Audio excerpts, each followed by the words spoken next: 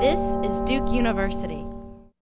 And what interests me so much in this is how within the Islamist movement, specifically by women theorists, they develop a concept of jihad that is very much rooted in classical concepts of jihad, but they transform it and they create something new out of this concept of jihad.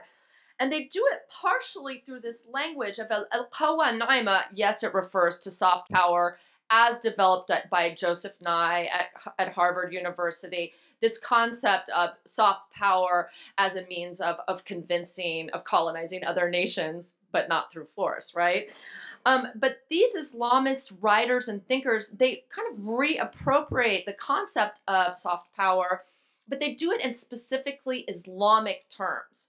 Right, the word naima, which means soft in Arabic, is a term that has connotations of a feminized kind of softness. Right, so there's a particularly feminine aspect to this power, but there's also nama also connotes blessing or grace of God. So there's something Islamic that is actually coded into this concept of the soft power that these thinkers and writers develop in their own writings.